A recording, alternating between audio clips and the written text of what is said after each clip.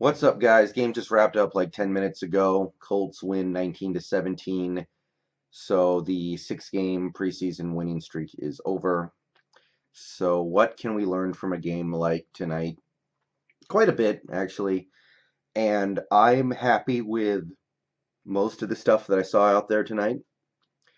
For the most part, I came away feeling better about this season than I did before I watched this game. There were a couple things that need to be discussed, some things that are not really the fault of this team, but I'm pretty happy with the way the team performed. Let's start with the offense because honestly, really, you could argue which side of the ball is more interesting to watch right now. I think both sides they have something to prove in this preseason. And as far as the starting offense goes, you cannot have a better start to the season. The starters are, most of the starters, no Doug Baldwin, but otherwise, the starters went out there, they drove down the field, they converted a 4th and 1. They ran the ball with Chris Carson, who had a great first drive. Rashad Penny did some pretty good things as well. And they scored a touchdown, and most of them sat the rest of the game out. So you cannot ask for. Sorry, guys, it's a little late. You can't ask for a better first drive of the preseason. It's really good when you just get to sit the boys down after the first drive because you're so satisfied with what you saw. Lockett had a good catch. Vanette obviously brought in the touchdown. Jerron Brown had a nice catch on the sideline. Nothing from Brandon Marshall, which we're going to have to count on Brandon Marshall a little more than I would like this season. I don't really believe that he has that much left, but clearly he has something left, and I'd like to at least see a little bit of it before the real games start. So that was good. The running game looked capable. Carson, like I said, played good. Penny, his first run went for a loss, but then he had a nice cut that led to the 5-yard touchdown pass. He played pretty well after Wilson went out of the game, had some good carries, had a couple catches. He clearly has talent. Again, I'm sure he's going to contribute for this team in his rookie year. It's just Carson looks like he's a better player, and when I spend a first-round pick on a running back, I would like him to be the best running back on the team immediately, and it doesn't seem like that's what we're getting. But the bright side to that is we now have two dependable running backs. And by the way, Mike Davis, as this game went on, looked pretty good too. So can't ask for much more from that. Backup quarterback situation. Both guys played fine, I guess. Austin Davis played really well until he threw that pick in the end zone, terrible pass. No excuse for it. And then he took a couple of sacks and left the game at the end of the half. He might be the guy, and we're kind of stuck with that. It's certainly not great, but he showed today he can make some NFL throws. He made a couple of them, and I certainly don't want him out there for any meaningful football this year, but that might be the guy, and he might just be the guy who knows how to take a snap from under center and basically just execute on the most basic level of football. Alex McGow, however it is you want to say it. I think he's from not too far from where I am, actually.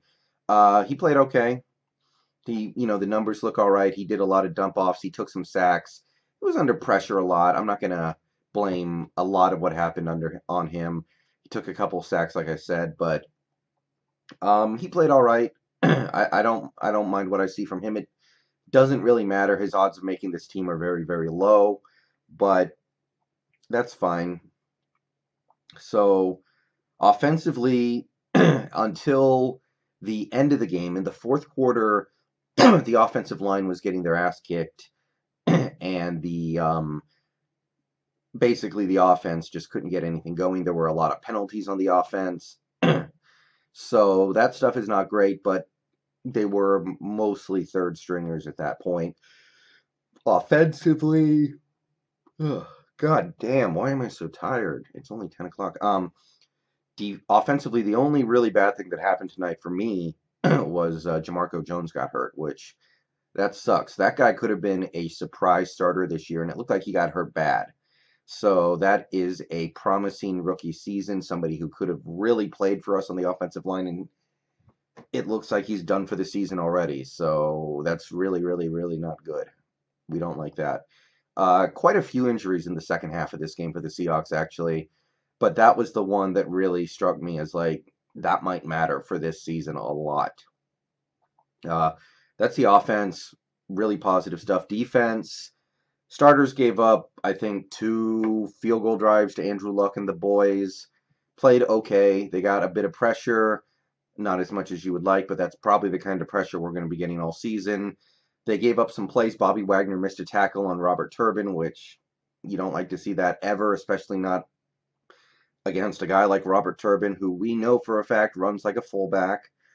Obviously, some people were getting open, but at the same time, Shaquille Griffin made some nice plays in coverage. I liked a couple of the plays he made. We gave up a 3rd down and long on a pass interference penalty that it was pass interference, Trey Flowers. So welcome to the NFL, rookie. And Rasheem Green, guys, this is big because Rasheem Green got a sack on Andrew Luck, and he had a half sack later in the game with Martin. Hold on, let me look up his first name real quick. I want to get this right. Jacob Martin. And those guys are going to potentially mean a lot to this team this year because Averill, Bennett, both gone. Freeney, we had him for like a month last year. We're not going to have him this year. Dion Jordan, we don't know when he's going to be healthy at this point. Rasheem Green and possibly Jacob Martin need to ball out this year. And tonight, Rasheem Green, 7 tackles, sack and a half, a tackle for loss, and 3 hits on the quarterback. That's Michael Bennett type stuff. Michael Bennett got involved on all aspects of the defense, and Rasheem Green really did tonight. And he did some of it against the starters because he sacked Andrew Luck early in this game. So big game for Rasheem Green. Jacoby Martin getting in there with the half sack as well. Love to see it. Delano Hill, 5 tackles and 2 for a loss. He might end up playing a huge role on the defense this year. We don't know what's going on with Earl Thomas.